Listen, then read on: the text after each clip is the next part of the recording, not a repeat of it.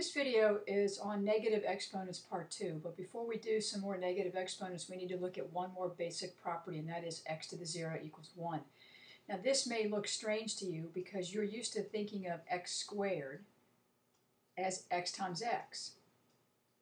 You think that the 2 exponent tells you to write out that x 2 times. Well, that doesn't make sense with x to the 0, so we need to develop this rule a different way. Take an expression like x squared over x squared. If we use our exponent laws, we keep the base and subtract the exponents and get x to the 0. If we look at this in the old-fashioned way of something divided by itself is 1, we will have this expression, x to the 0 equals 1.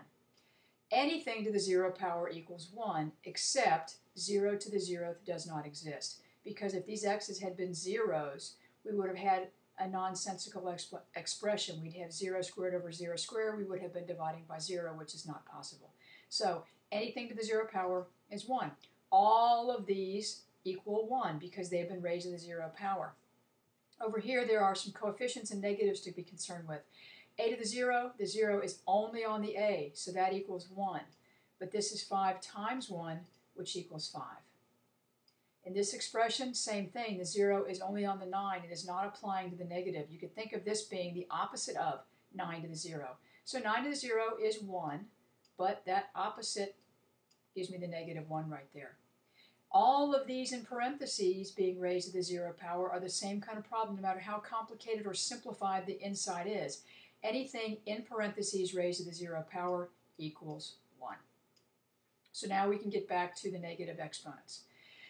The fraction x over a to the negative 1 is going to have to be dealt with, and we need to think about the definition of x to the negative 1.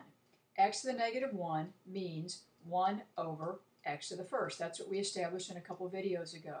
So this quantity to the negative 1 means 1 over that quantity. But now we've got this 1 over a fraction, which means division.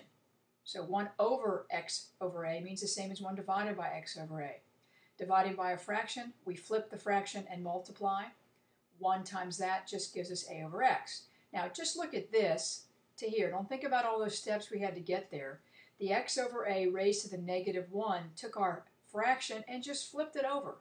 Now technically, to be able to use this expression down here, I would need to think about this in parentheses raised to the positive 1.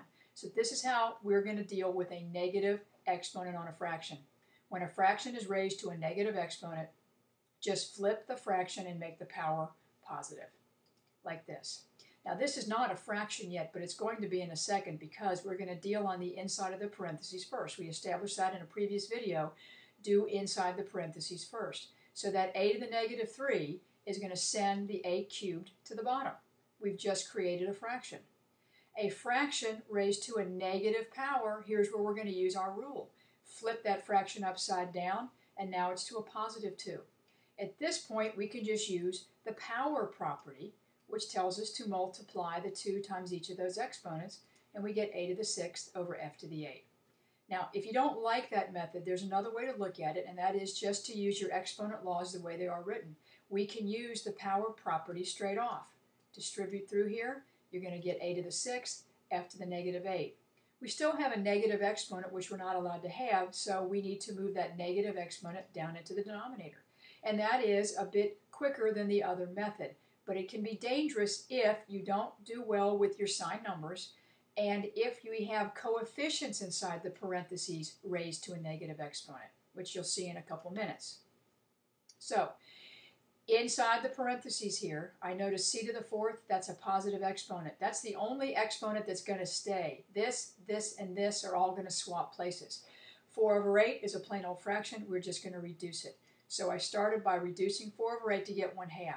Here's my c over 4, which is, or c to the 4th, which is staying, but these other exponents swap positions. Those that were in the bottom came to the top and became positive exponents. This one in the top goes to the bottom and becomes negative. Now we have a's and c's spread throughout here. We need to use 2 different exponent laws. There we have c to the 4th times c to the 9th. We also have a to the 1st over a to the 4th. So 2 different rules we're going to use. The 1 over 2 stays. C to the 4th times c to the 9th is the rule that says keep the base and add the exponents. 4 plus 9 gives us 13. For the division, what we did a couple of videos ago was to look at the fact that there are more a's in the denominator. So my answer is going to be in the denominator for a, it is to the third power because 1 from 4 is 3. We at least now have a nice neat inside of the parentheses, no negative exponents. Now it's time to deal with the negative exponent on the outside. And what we just said a little while ago is just flip this fraction upside down and make the power positive. Now we can use our power rule and distribute this 3 into the parentheses. Remember, that is a coefficient. You have to raise the 2 to the third power. You have to do your 3 times 3 give you a to the 9th, and do 3 times 13, which gives you 39. Now this also can be done the other way. The main reason I do it this way is because of the coefficients and because sometimes people make sign number mistakes. So here's the other way. With this, we'll still stay inside the parentheses because that's what order of operations tells us to do. We will still reduce the 4 over 8. But when we look here, we are going to do the exponent law as it's written, which is keep the base and subtract your exponents from the top down. Same thing with the c's. So on this step, I've reduced the 4 over 8 to a half. I have written the exponents up here with the sign numbers so that we don't make a mistake on those. This will be negative 4 minus, because we're supposed to subtract, negative 1. There are 2 negatives in a row, which I'm going to change to plus. On this one will be keep the base of c, start with the 4, minus, because that's what the rule says, negative 9, which also goes to plus plus. Negative 4 plus 1 is negative 3. 4 plus 9 is 13. So on this next step, we've just got those answers put together. 1/2, a to the negative 3, c to the 13. Now I'm going to look at the outside and distribute this negative 3 all the way through the parentheses. It has to go to everything, the 1, the 2, and the a and the c, so that it's going to say 1 to the negative 3, 2 to the negative 3. Use your exponent law and multiply those exponents, which gives you a positive 9.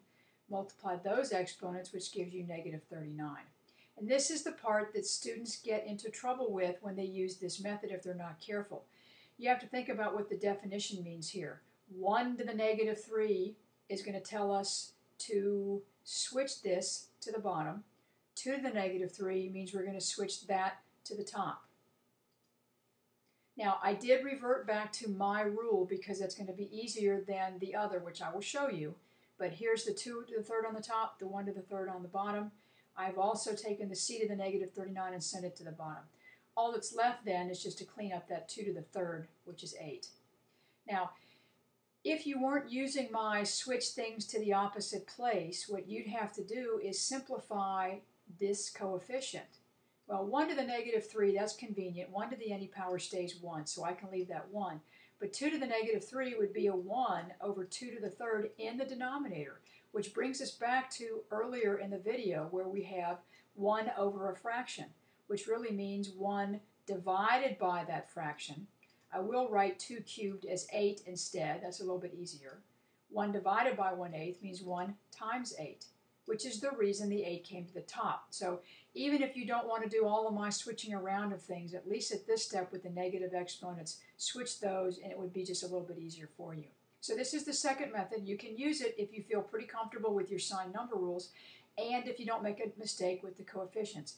The common mistake on these kind of problems is for people to take the negative 3, multiply it by 2, and call the coefficient a negative 6 on the bottom, which it is not. You are raising 2 to the negative 3 power. And that's why I teach it the other way first, because I think that's the safer way for you.